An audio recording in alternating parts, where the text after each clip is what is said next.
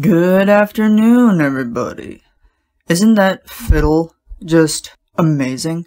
Okay, so what is the difference between a fiddle and a violin? Is it just the same thing? Somebody tell me. Let me know in the comments. So, we are here to talk about Mr. Layne Stein. And that name may not mean a lot to you guys, but let me tell you straight up, that guy is a maniac. He's a very creative, talented, phenomenal maniac. He is the mad scientist of an arranger for Voiceplay. When I first started getting into just beatboxing, acapella in general, there was a, and this was years ago for me. I think it was maybe grade 2 or maybe grade 4. I don't know. I can't remember. That was just 100 years ago. I was introduced to an acapella group, kind of a local city acapella group, and by the name of Hoja. Sounds really weird, but yeah, they were my first introduction to acapella in a formal sense, before I actually, knew what it was. And out of that acapella group, they kind of did these little tutorials, and they would say to the audience that it was okay, well, who wants to know about acapella or beatboxing? And the kids would be oh yeah, I do, I want to know what beatboxing is.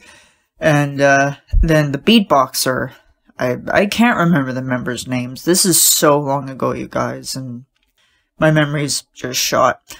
And yeah, the beatboxer that was in that group, he would do a demonstration, basically. And they actually had a snare drum, and he would emulate the sound of the snare drum.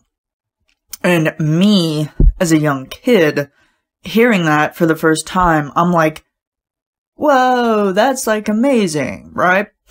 So, but then as I got a little older, I kind of got a little bit in denial about beatboxing and what it was really about, because I'm like, there's no way. There's no way that the human voice can emulate the sound of an instrument. And this was before technology really took off with Melodyne and Autotune and all that other, just the vocal engineering. Yeah, that was my first introduction to beatboxing. And then once I got more into acapella, I was okay, let me just really take a listen to beatboxing separately and really get a feel for what it was all about. And once I started to really understand, I wouldn't say the science behind it, because I don't think that there is a lot of science behind it, but just the creativity. And it was okay, the human voice is capable of doing something like that. And I didn't realize that there were so many different levels that were involved in beatboxing. And, a lot more, on TikTok, for example, there are a lot of famous bass, baritone beatboxers, and they're absolutely crazy. But that's not what I'm here to talk about, so I'm getting off track, and I had a feeling that that was going to happen, so I apologize. Getting back to Layne, this is kind of building up to my understanding of beatboxing, and then kind of understanding why Layne kind of amazes me in a fact, because with beatboxing in general, yeah, I just completely was in denial. And I kind of was against it completely, because I had just kind of categorized beatboxing as involving with rap. And I'm not the biggest fan of rap.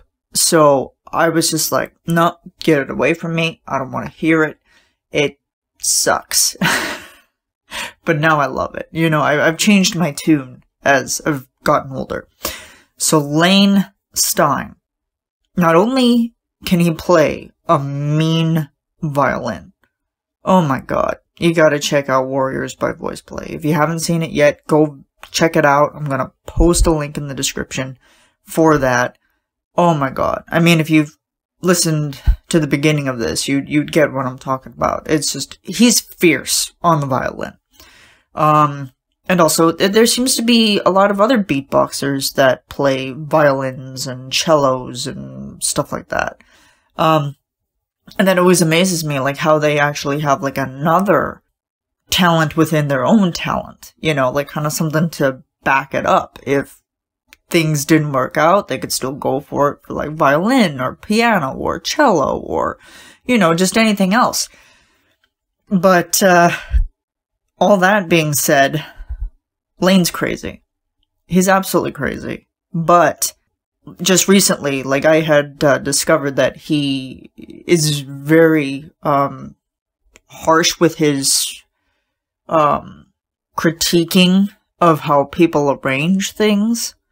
And but it's all beneficial because he is pushing you to do better. Like, what you may have made for yourself, it's like, nah, you can make that so much better. It's good, but not good enough. You know? So he's giving you that creative push, in a very harsh way, to make you realize that, hey, you have more, possibility in you. You have more creativity at your disposal. So it's like, just gotta dig deeper, gotta work harder, gotta find it. So that I always found was astounding about him, because he, for his arrangements specifically, they're so electric. And then it kind of makes me wonder, what has he said to the other guys that, when he's done an arrangement and has sent it off to the rest of the guys, like how have they really, absorbed what he's put down? I mean, cause, I don't know, can you be harsh with a Layne Stein arrangement? I personally, I wouldn't say that, because I know nothing, you know? Like I would be way out of the sphere to say it. Just to say anything. Like, I'd be like, nah, it's great, man. It's awesome. But, I'd be completely out of my league for, you know, criticizing anything. And sometimes I could be very critical about things. Sometimes. But, you know, when it comes to other people's work, I mean, I've learned a little bit more about, like, it's just not really there yet. Or, you know, this could use some work. You know, you just gotta work on it a little bit more. But with Layne, you look at some of his arrangements, and, I'm gonna use this as an example. When he was speaking with Elizabeth Zarhoff, go check her out. She's amazing. She's also a mother-to-be, believe it or not. I was shocked when I heard about that. So they were breaking down Moana, and, I managed to see the thousands of drum tracks that Layne had for that specific arrangement, and it is so good. I might just put a little audio track in here, possibly. Watch my video get copyrighted. But no. Just looking at the arrangement itself, I'm like, there's like 30 different drum tracks in this thing. What is going on? And like, Layne is always so proud about the drum tracks. Like, he's just always so happy about it. And he says that it's like, you know, it's semi-simplistic. And I'm like, I know nothing about layering or arranging. And I've taken my hand at it, and I just, nope. It doesn't work. Like, my brain just doesn't work in that kind of a creative stance. It just doesn't work on that. I think, you know, it's probably just because I have to learn a little bit more about music itself in order to get that. But anyway, I look at his arrangements and I'm like, that's intimidating. Like, put that away. That is just super intimidating. But also, the final product, astounding. Every single time. But, This Is Halloween, when I first listened to the drum tracks of that one, like, this was before I signed up for Patreon, I was like, what in the heck? And then it's like, I tried to focus more. Like, I had listened to it dozens and dozens and dozens of times. just to wrap my head around every part. And then the more that I listened, the more I picked up on things. And then I'm like, wait a second, go back. I'm like, I have to listen to that again. And then it was like, I keep going and I'm like, oh my God, like this is crazy. And then I'd pick up on something again and I was like, well, wait, what was that? And then it's like, I'd pause it. And here I'd be sitting for like 2 to 3 hours, like, I would say analyzing it, but it's just like, this dude is just absolutely crazy. Like, it's like, it sounds like he swallowed a whole entire drum set and it's just sitting there in his voice box. But when I was younger and I would see those types of videos where, you know, they're in character and, you know, like, my brain never, fully related to the point that it was like, oh, video is shot separately from actual track. But I just thought that, you know, you did it all at once. Like, you were in the makeup, you were doing the video, you did the song as you did the video. But I'm like, no, it doesn't work like that, because it makes sense. Because Layne, if you look at his nose in This Is Halloween, he was having trouble. Let me just say that. And it all makes sense. It makes sense now. Because when you have so much plaster that's like down to the top of your lips, I can see that that would make it difficult to beatbox for anything. When you don't have access to your, you know, like, oh my God, that probably sounded awful. But, and I think, which one of his arrangements really sticks out for me? Well, This Is Halloween, of course, because, you know, like, it was just the introduction to it. But, God, there's so many of them, and they're all so good. Just Sing was a fun one, because, in the time period that we were in for, pandemic and stuff like that, it was a trying time for everybody, and I don't even know how musicians managed to do it, knowing that, you know, like, some of your revenue streams from live shows and, you know, seeing people, and, like, thank goodness for YouTube, because I don't think if they weren't able to make content on YouTube, I don't know where they would be, really. Because, like, I know a lot of them were in isolation. Well, everybody was in isolation and quarantine and just staying away from everybody. And I could see how that would be a little bit more difficult to be on the creative side. When you want to be with everybody and shoot videos all together and just get the stuff done. But, yeah, Just Sing. The first time I listened to it, this is gonna sound funny. I had no idea that that song was from Trolls, because I had never seen the movie. So then I thought that it was an original. I know, terrible, right? Yeah, that it was an original. And, I was like, oh my God, like, this song is just so good. And then I looked it up and I'm like, oh, it's from Trolls. Alright then. So, but that video in particular, I mean, the editing was probably a nightmare. And, same with Halo. If we're talking about videos that are, like, editing-wise, are complete headaches. That's another thing about Layne that I absolutely love, is his editing style. It's just, like, he just, everywhere. It's just, like, he just goes for it. He just makes it work, and it just shocks me every time. And going back to Just Sing, it was just amazing to see everybody together, but they weren't together. Like, it was just seeing that arrangement and seeing so many people, like, just, well, like the song, like the title says, just sing. And, yeah, it kind of hit me on an emotional level. Well, it didn't kind of hit me. It did hit me. 'Cause I was just like, this is what the world needs right now. 'Cause the world is just absolute hell, to say the most. And, like, there was just so much uncertainty around it and so much craziness, and I could talk forever about it, but that's not what I'm here for.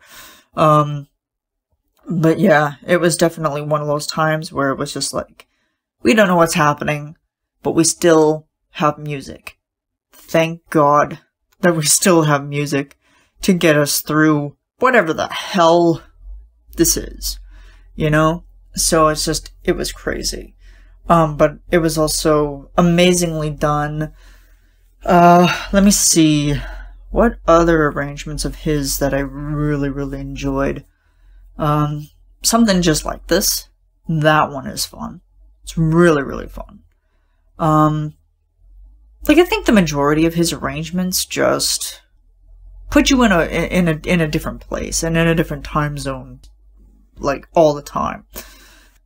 But also, it's also nice to see that Jeff also picks up on some of those things, because, like, Jeff had learned everything he knows from Layne for years.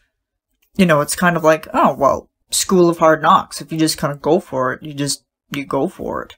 Yeah, I'm not gonna say who arranges better than who, because that wouldn't be fair of me to say. Both of them arrange incredibly well. I was surprised, because when I first heard True Colors, oh god, I'm gonna try not to cry when I talk about this, I completely forgot that Layne could sing, and sing so well. And then while I'm watching the video, I'm like, oh my god. I'm like, he's on lead vocal? What? It's like, and then it's like, you just listen to his voice and you're like, lay dreamy sigh. And, you fall in love with it. Definitely. He needs to sing more lead vocal. And then even for, like, some of their other videos, like, Little Mermaid, character acting. How I love les poissons! It's like, dude, like, you love carrots on a daily basis, and then you also like cutting off heads of fish. Strange, right? Let me see. Have I had any interactions with this crazy, crazy man? He's been very elusive to me on Instagram, let me tell you. He's been very elusive. But, it's okay, because he has butchered my name, and it's living on the internet forever. Not my first name. My first name, the guys have always gotten correct, and Jeff says it as 2 words, which I think is pretty sweet. Like, it's pretty funny that way. But Layne said my first name the right way, but when it came to the last name, oh my god. So it's Papegnies.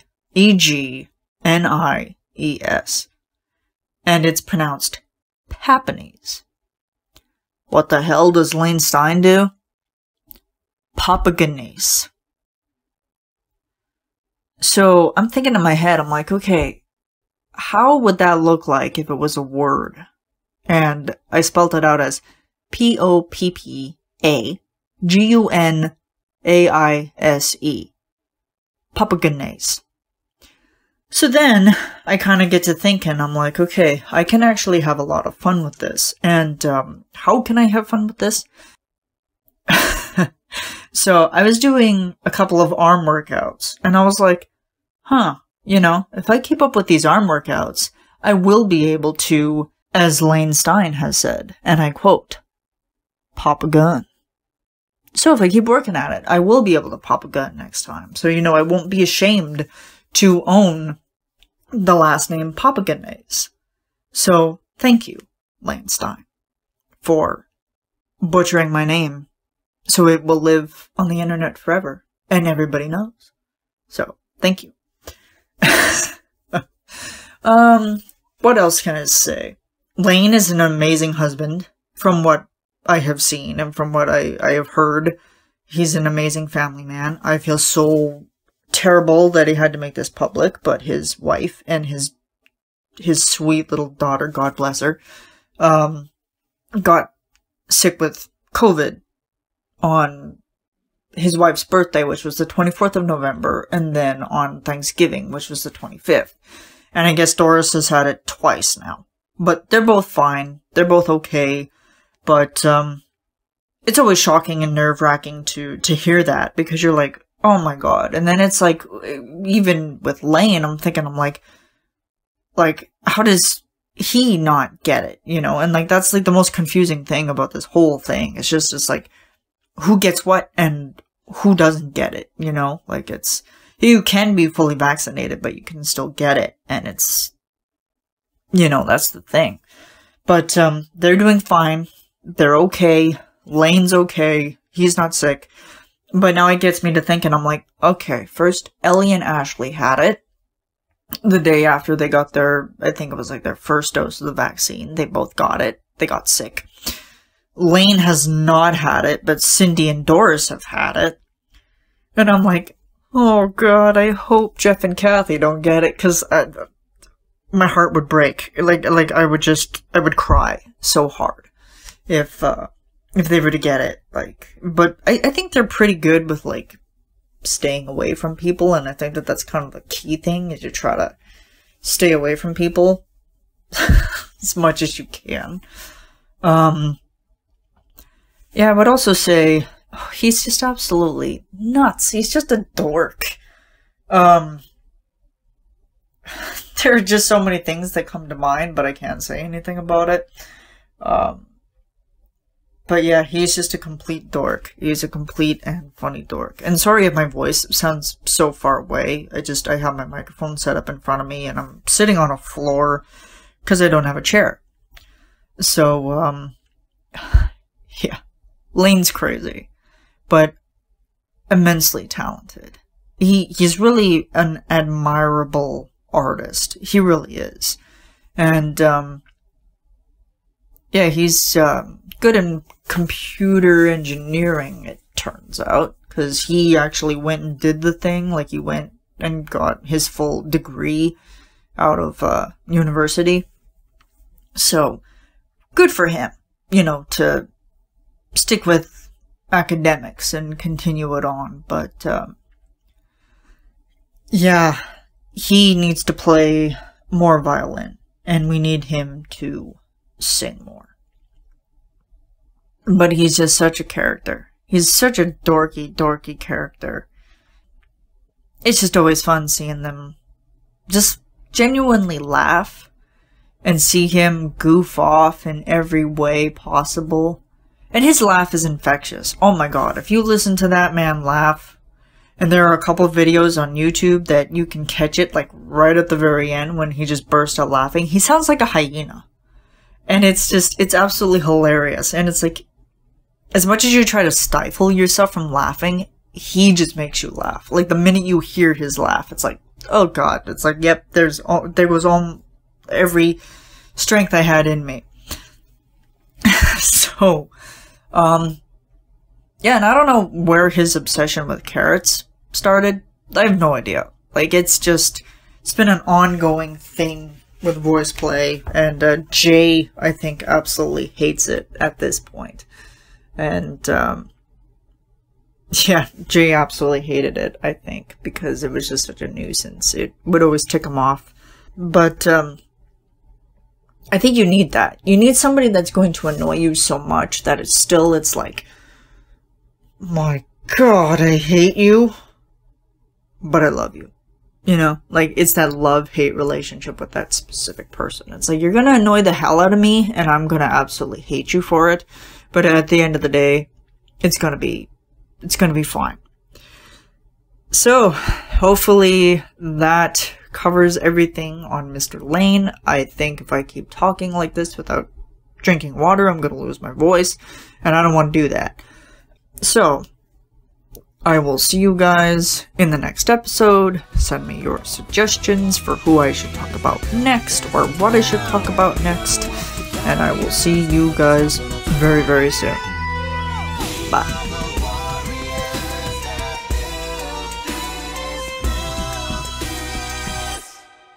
From the